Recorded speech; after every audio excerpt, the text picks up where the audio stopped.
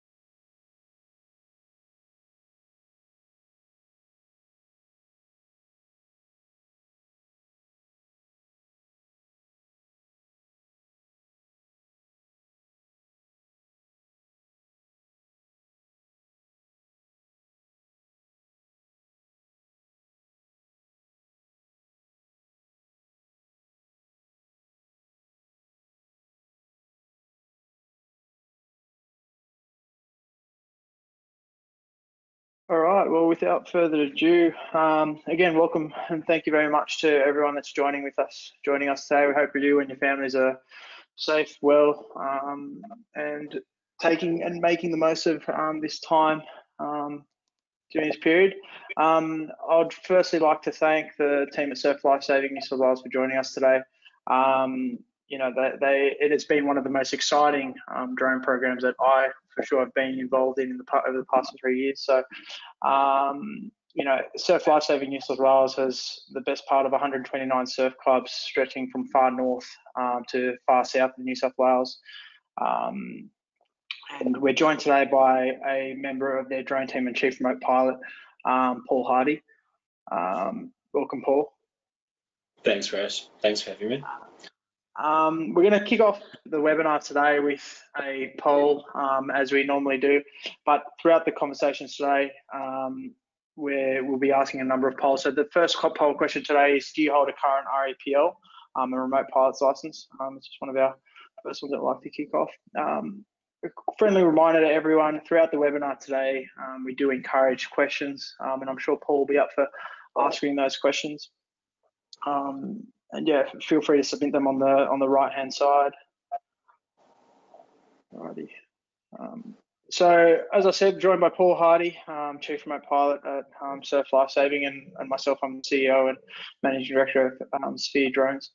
And welcome you all to today's webinar. To further dive deeper into what the agenda looks like, so we're going to learn a little bit more about Paul and the history behind Surf Life Saving's New South Wales drone program, the progress, the fleet varieties, their objectives, current operations, some key learnings, especially around training and standard operating procedures, and then some of the emergency assistance work that they've been working on. And the bold question that we're putting out to Paul is, what does the future of the Surf Life Saving New South Wales drone program look like? To talk a little bit more about us and the team at Sphere Drones. Sphere Drones is we envisage, and our purpose is to be the go-to drone provider across a dynamically and constantly changing drone environment. We offer a range of capabilities from sales, repairs and maintenance, training, consulting, rentals, on-site flight operations support, and a range of enterprise agreements. The ones in particular that we've worked very closely with Surf Life Saving are specifically around the maintenance and the automated enforced maintenance of their diverse drone fleet, alongside with an enterprise agreement which engages a number of our new products that we have to offer. So it's quite an exciting time. Surf Life Saving and the drone program, obviously at Surf Life Saving, we're currently talking Surf Life Saving New South Wales today, but us as a business, we're positioned all around the country. So we're located in both offices in Sydney and Perth, but we do have satellite remote offices in other regions, and we do service a range of other Surf Life Saving organisations across the country, and we're positioned to do so. Before handing over to Paul, what we will do is we're going to, like I said, run a couple of polls, but one that, quite surprised me is how many flights do you think the Surf Life Saving UAV team have completed this financial year across New South Wales coastline? So I'm just going to launch that poll. I'll be interested to see these results. It's quite an extensive program, that's for sure. I'm sure the team at Surf Life Saving, for those that are tuning in, might have a sneak peek of a sneak hint of what's going on across their program, but I would like to hear what the rest of the audience thinks about that.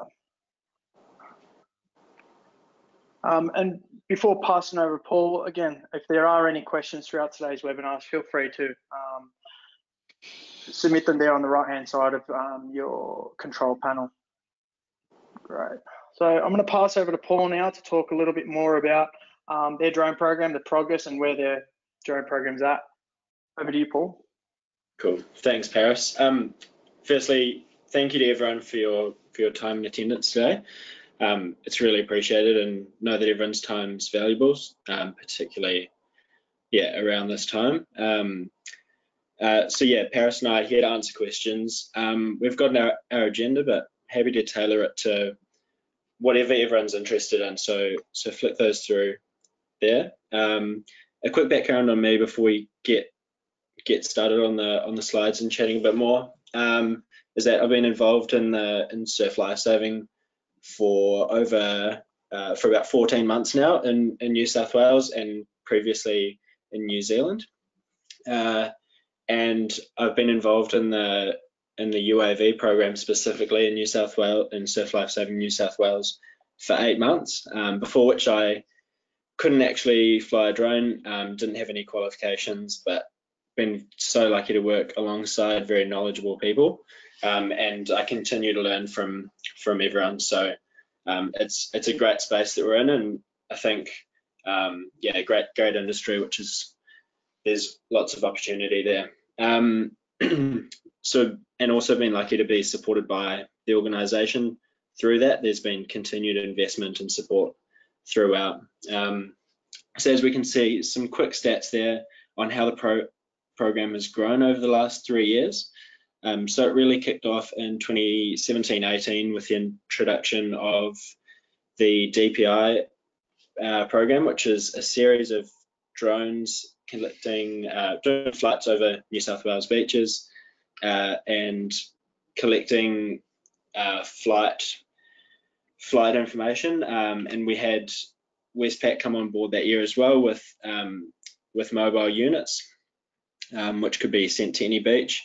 And that was also the year that well-known Lennox Head rescue took place, and it's continued to grow from there. So as you can see, our flight numbers just continue to grow. This year in particular, we've introduced an internal excluded training program with a training partner, AV Assist, and that's allowed obviously cost-effective and tailored training for our internal members, and attracting other members from outside of the organisation, but we'll go into that further.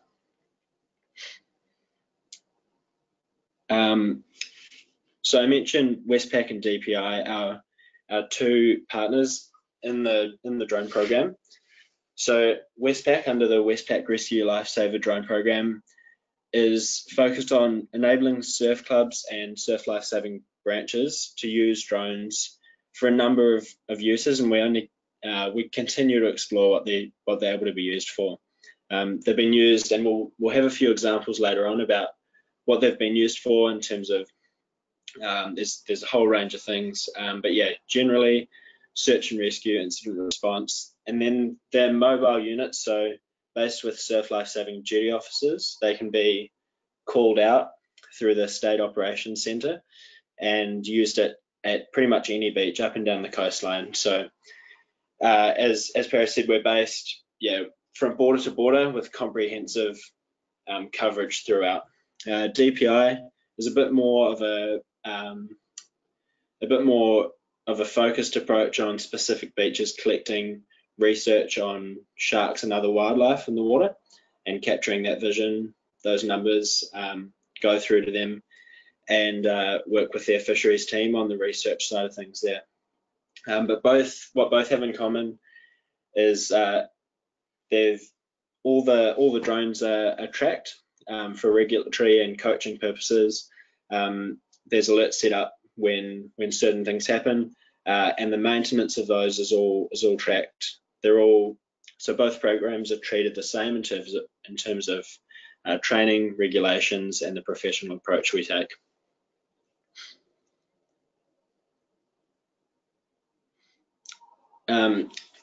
Quickly, the objectives of the Surf Life Saving New South Wales program is to bring UAVs to surf life saving clubs and branches across the coastline, and we want to build them into the current surf life saving platform and the range of services that we offer as a new tool, and as a way of a low cost way of providing that surveillance and safety across the coastline. We need to be mobile and flexible with that, and also working alongside regulatory authorities. I'm sure everyone's aware of the Civil Aviation Safety Authority, or CASA, and so we work closely with them to ensure that the busy environment that we operate on, both from a flight safety perspective and a maintenance perspective, is we work really closely with them on that.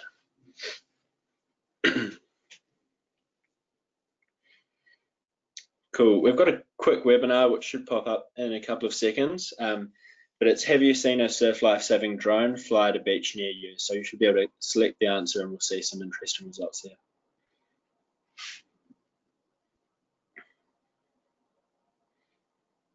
So with the questions, if anyone's submitting questions, we've got some time at the end which we'll address them in, but if they're pertinent to what we're discussing, Paris might just throw them across to me.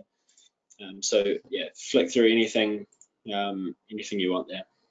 Yeah, fantastic. I'll actually just share that result with the audience, so you can see the result there. So 34% said yes, they've seen a surf life saving drone, and 66% of the audience say they haven't. So there you go. Awesome. When we come back to do this webinar this time next year, hopefully we've grown that and there's more people that have interacted with it. Yeah. Sure. Yeah. So quick overview. So we've talked about our coverage along the coastline. But there's a quick map of where we're based. We've got a range of equipment that's used, and we're pretty lucky to have it all tracked and managed, and maintenance tracked by Sphere, and get automated emails and follow up on a daily basis in terms of getting things in for maintenance and the ETA on those. Yes, we use the Phantom 4 Pro, Mavic 2 Enterprise Zoom, and we've got a couple of Duals as well, which are the thermal option. And then we've got a fleet of Mavic Minis, which we use for training. And we'll chat through training a bit further. And we've got one Matrice 600, which is based at the New South Wales HQ. There's our pilot figures for this year: 80 paid operators and pilots, and 370 volunteer members. Cool.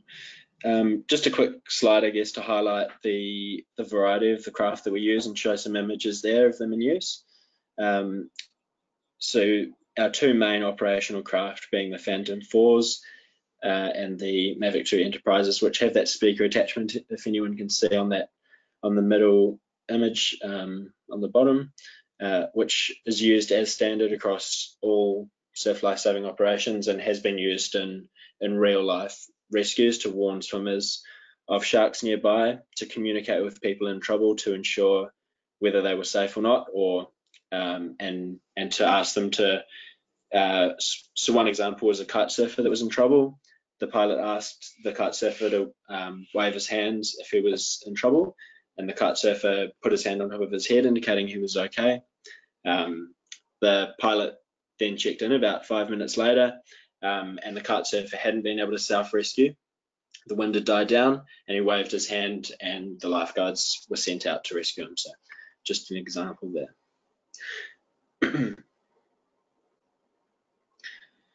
So we've chatted through both programs and what the UAVs are used for, and so we've chatted through aerial beach surveillance, the regular flights undertaken by clubs on the beaches, monitoring marine creatures, checking the conditions before setting up a patrol area, and then they're used specifically for rescues and incidents, both at those beaches or possibly unpatrolled locations that we might get called out to. We'll then use them for internal events like Surf Life Saving State Champs, or IRB events or boat events across the state. And then, search and rescue ties into that rescue and incident support, where we can provide a low risk and low cost way of searching previously inaccessible areas like cliff lines or rock platforms or that kind of thing that might be too dangerous or take a lot of time to check. So this year we've developed an internal training program for the excluded sub 2 kilo operations. And we've got a quick question here. So are you a member of a Surf Life Saving Club? If everyone wouldn't mind just quickly selecting that and letting us know. We'll get some interesting statistics back from that. We'll come back to that one. I accidentally opened and closed the poll real quick, but we'll come back to that one at the end whilst I get that back online. So we'll come back to that. No worries. Everyone save your answers for that. So introduction of an internal training program. So like everything in Surf Life Saving, we run training to ensure that it's being done safely and fits into the whole Surf Life Saving framework of public safety. So a 2-day course has been previously contracted out to training providers, and this involved some cost and wasn't quite tailored to what we needed. And so we've worked with AV Assist, who are based in Newcastle in New South Wales, but also service nationally, to develop an internal course and to train our own internal trainers who can go and run this course to our members, which means we can run it in a more flexible way. We can run a week of evening courses followed by half a day of practical flying. We can run the conventional weekend approach. There's sort of no limit to how we can do this now, and coupled with an online learning platform which this course is on, and some pre-learning content which is being developed currently, we are becoming more and more flexible in how we can run this training. And Paul, we might just run that poll again. So are you a member of a Surf Life Saving club? So that poll will just pop up right now. Just wait for a few more to come through. Yep.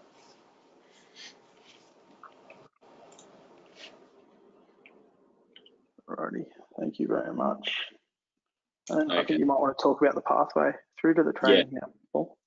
Yeah, thanks Paris. So one of the things that we're seeing with the UAV program is that it attracts members who previously might not have wanted to get involved with Surf Life Saving. It sort of highlighted that there are other ways other than being a swimmer or being in a boat to get involved for members of the community. So it's actually attracted people to join their local surf clubs and then do the training, as well as attracting previous members, of course, who are keen to join. They then complete the operator induction program, the course. And then there's further pathways which are available later on as they get involved more and more in the incident support and rescue side of things. So that's a remote pilot license, or REPL, where you can join the Surf Life Saving Remote Operator Certificate, report to myself as Chief Remote Pilot, and fly in more restricted areas. You actually learn how to fly larger craft as well. So there's that as an opportunity, and then there's also branch UAV coordinators and the branch UAV instructors based within each Surf Life Saving branch, of which there are 11, broken up and down the coastline. So there's a range of opportunities and a growth pathway there to keep members interested and fulfilled throughout.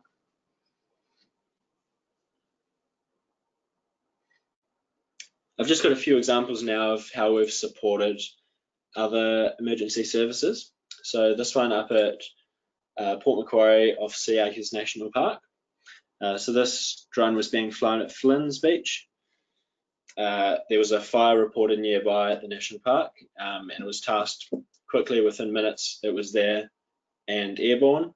And if we go to the next slide, we've got some text where the pilot was able to check the location, check that it wasn't affecting any residential addresses or other property, and check that all the trail paths within the national park were safe and clear, and then the fire was dealt with by fire and rescue. So just one quick example there.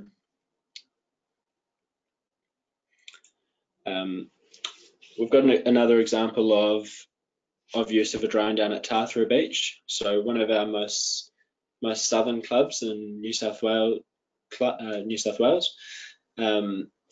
This drone was tasked to provide support. There were a fair few marine creatures around while this whale was being recovered off the rocks, and so they had the UAV in the air, observing the scene, and where it was recovered off the rocks, towed to the nearest beach, and then taken away by a digger.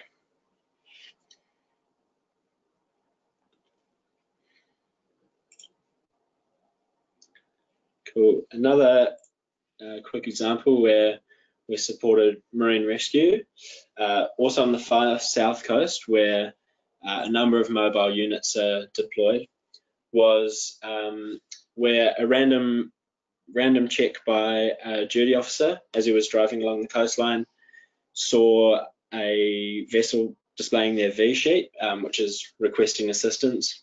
He launched the drone, double checked that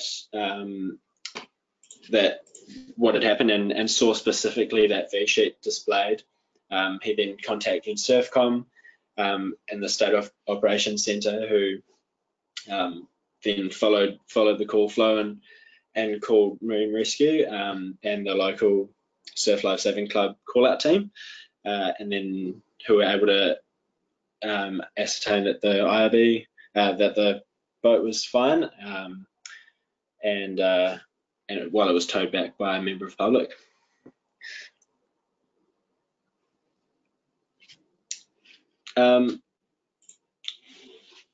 Looking forward in Surf Life Saving, and we've got some quick dot points here on what we're developing and what we're focusing on.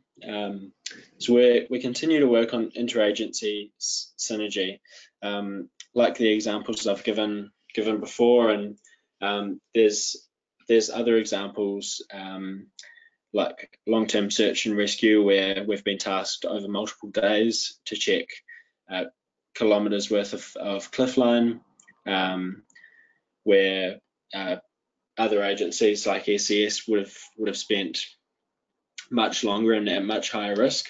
We were able to check it fairly quickly and safely, and provide reports back to other agencies. So yeah, we continue to work on those relationships. We're developing more specific search and rescue training in terms of what does someone who's drowning look like from a drone. How do we how do we identify features on a beach that from an aerial view, which is a view that we haven't had before. So it's all an previously unknown path, and we're finding out more and more ways how we can use drones to identify how we can keep the public more safe. Some other technical sort of advances that we're looking at are extended and beyond visual line of sight. So if anyone had the chance to join Sphere and AV Assist webinar a couple of weeks ago on those points, they'll know what we're talking about there. We're looking at automation and a bit more automation to allow us to do the job safer and more accurately. As you saw, where we fly 7 days a week, we're currently flying at 13 locations on a daily basis from 8:30 a.m. to 4 p.m. in the afternoon, trying to do 3 flights an hour, weather permitting. So the more automation we can bring in there, the more comprehensive our searches will be, and lower the risk of error. We're looking at coastal mapping and people counting of beaches in order to do risk assessments and provide information back to local land managers on that, and live streaming, which is a situational awareness piece where Surfcom would be able to see what we're doing, or what the drone can see, and that could be shared with other agencies as well, to allow like a real-time snapshot of what's happening on scene.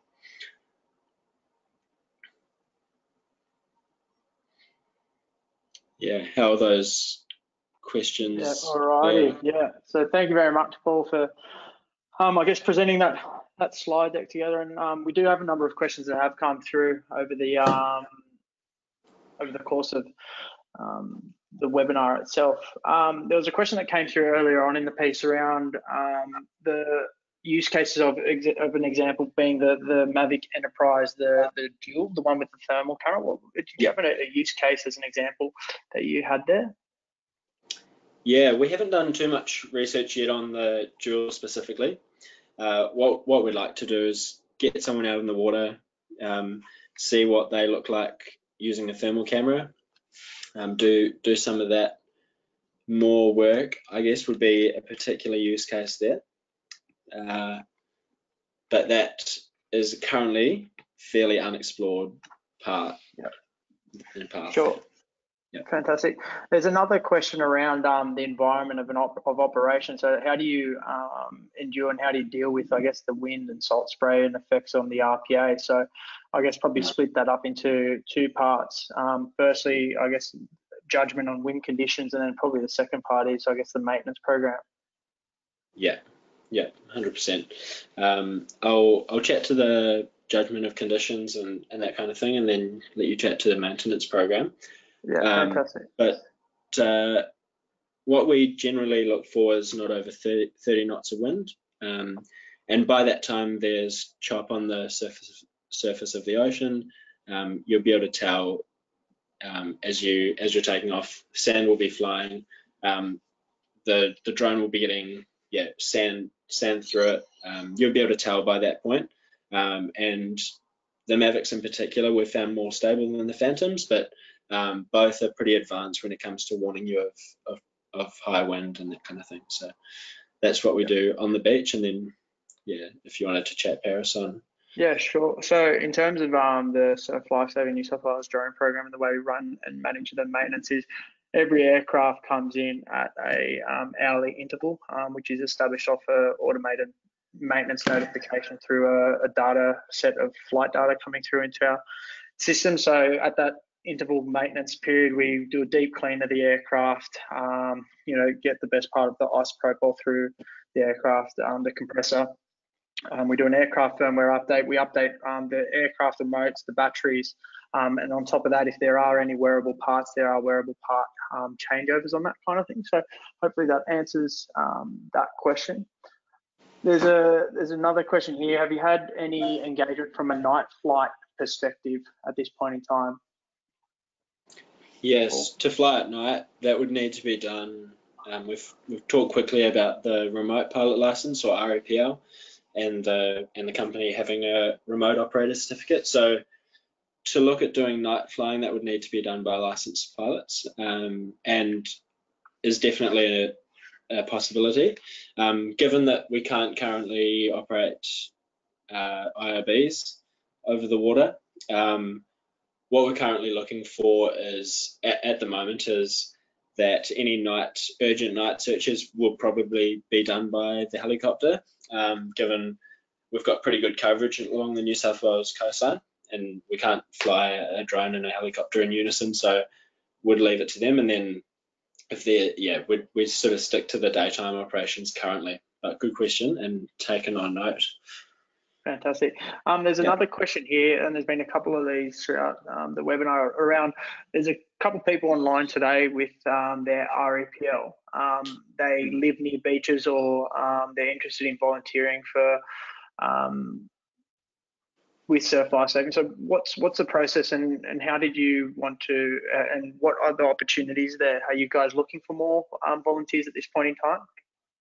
Yeah, definitely. It's obviously a strange time at the moment, but with the development of the online learning content, there's more and more opportunities. For previously licensed pilots with the RAPL, we slimmed down the course, so there's a small practical flight component, and then and not as much theory, or no theory on the aircraft itself in terms of componentry. All we run through is the Surf Life Saving UAV standard operating procedures, specifically, and how UAVs fit into the rest of the operation, use of a Surf Life Saving radio, and then working alongside your local Surf Life Saving club. So you set up as part of them, you would report through to the patrol captain on the day, and like another asset. So it's just about bringing you on board, but that's done in a day. So definitely like to be in touch with anyone who has tuned in and is keen to help out. So yeah, my contact info is there. Best to flick me an email, and I'll definitely be in touch.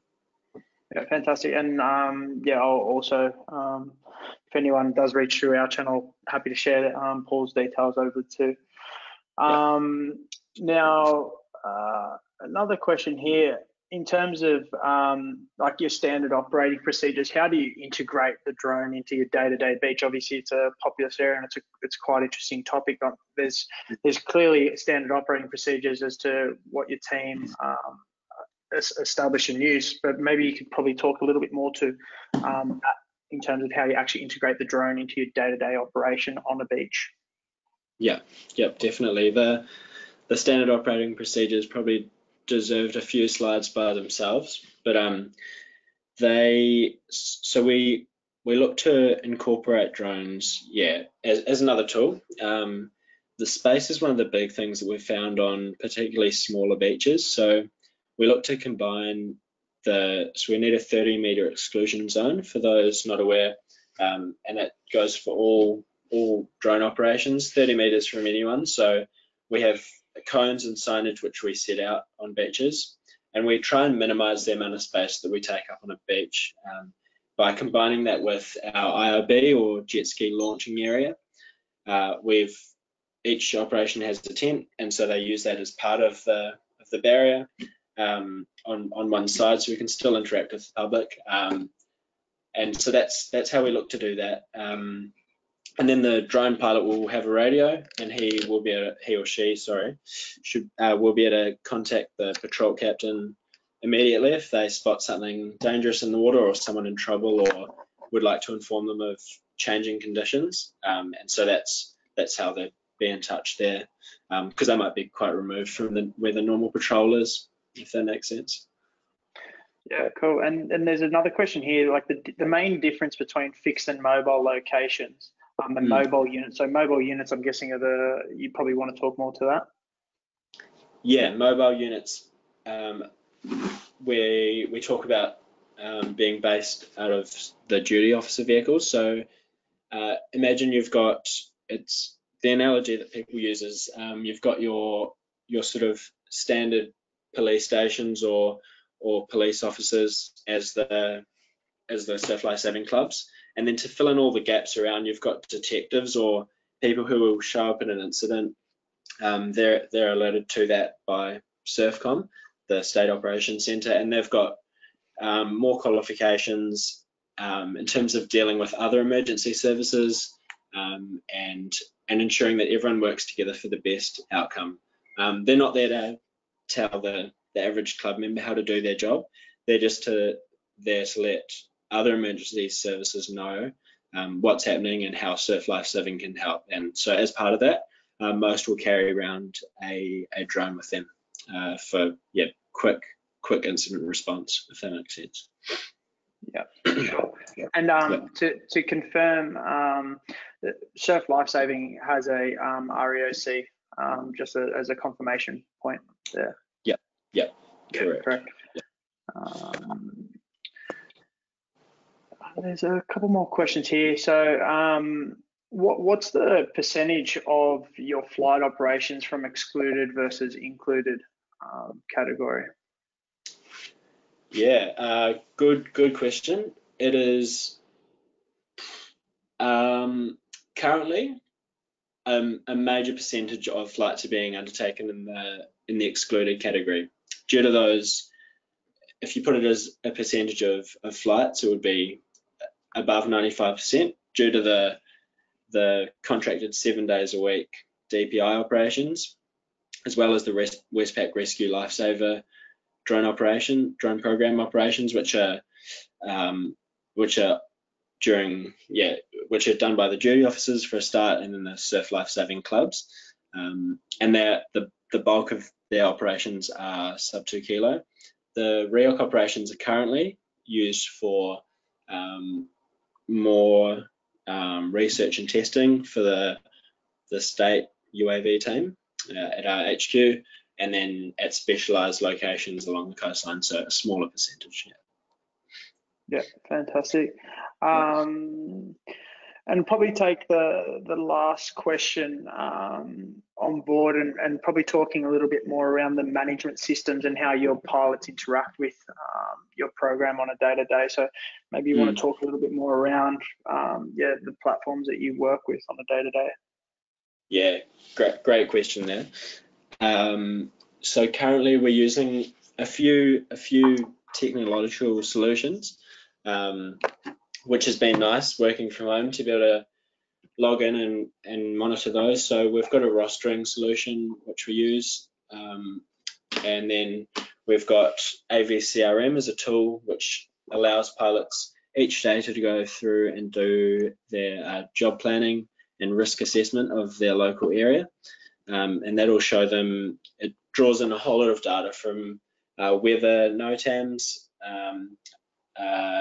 NOTAMs about other aircraft in the area, using the area, bushfires. That was pretty pertinent a couple of months ago. The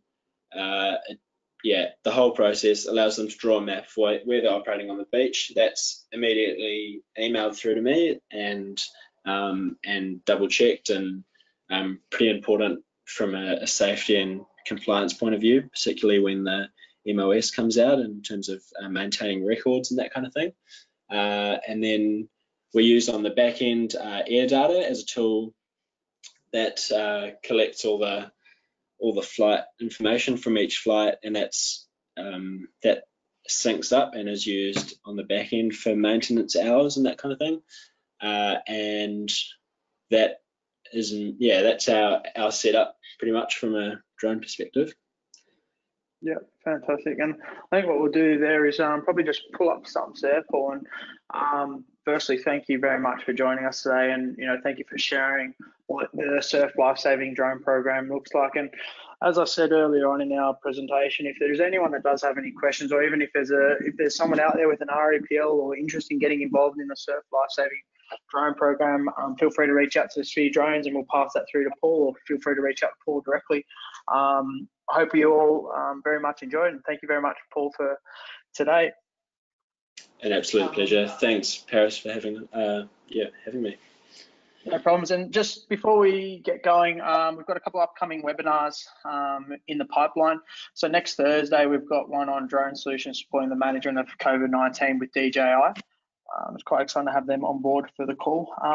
And then the following Friday, we've got one on how to make your minimum operating standards work for you. So quite an interesting topic moving forward into the coming week. So again, thank you very much for joining us on today's webinar and another episode. Thank you to Paul and the team at Surf Life Saving for working with us. And, you know, it's been fantastic to be able to support an organisation like yours. Again, stay safe, stay healthy, and if you have any questions, feel free to shoot them through. Cheers. Thanks, Paul. Cool. Cheers, everyone.